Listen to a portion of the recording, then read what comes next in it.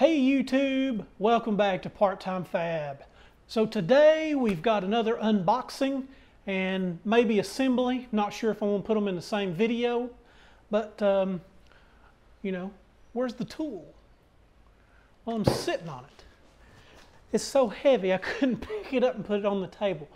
So this is the Klutch 14-inch floor mount drill press.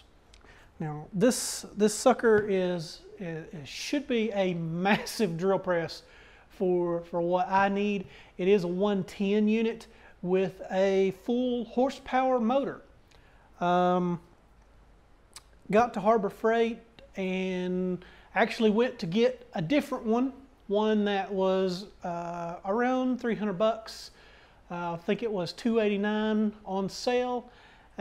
Looked at that one, looked at this one, decided to go with the bigger one. So this one was $399, but on the website it was $349. So they gave it to me for the cheaper price. So that was cool. So you've seen that old drill press that I have. It needs to be retired, and I'm actually going to. It still kind of works. It would work real good for woodworking and that sort of thing. So I think I'm going to give it to a friend who does some woodworking, and that would be a real good unit for him. But we cut a lot of metal here, so we need something with a little bit more strength behind it.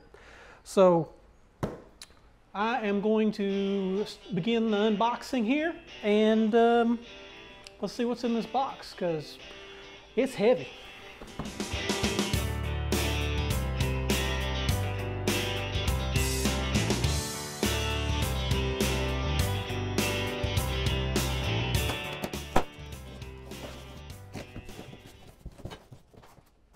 All right, manual, always good to see. Really nice looking, good sturdy base. Looks like cast. That's kind of what you expect from these cheaper units. If this was a $1,000 drill press, that would probably be solid steel. And there's the mount for that. Pretty decent looking unit. Cast again.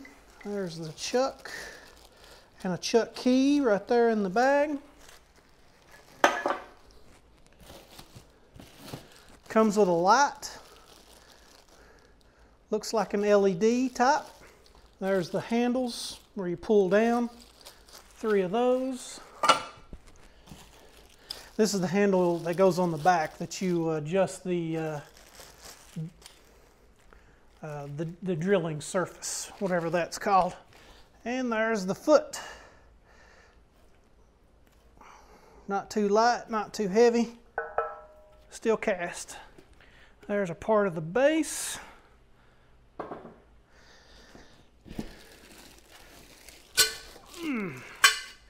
There's the pole. Not real heavy, not real light. This I might need help getting out. I've not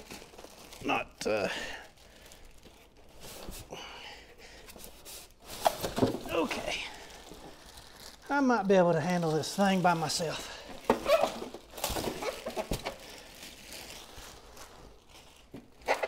All right.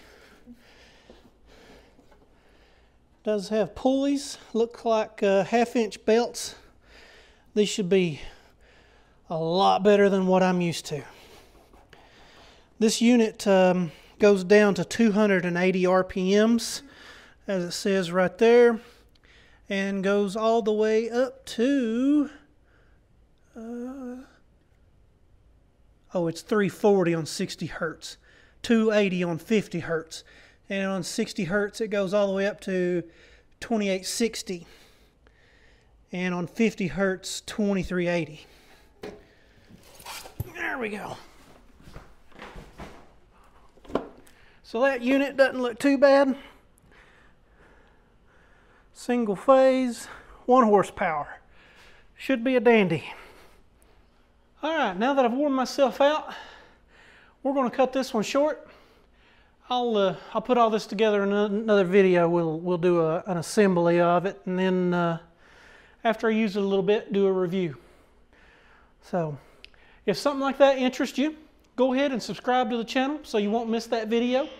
And please rate, comment, and subscribe for more videos just like this one. Thanks for stopping by. See you next time.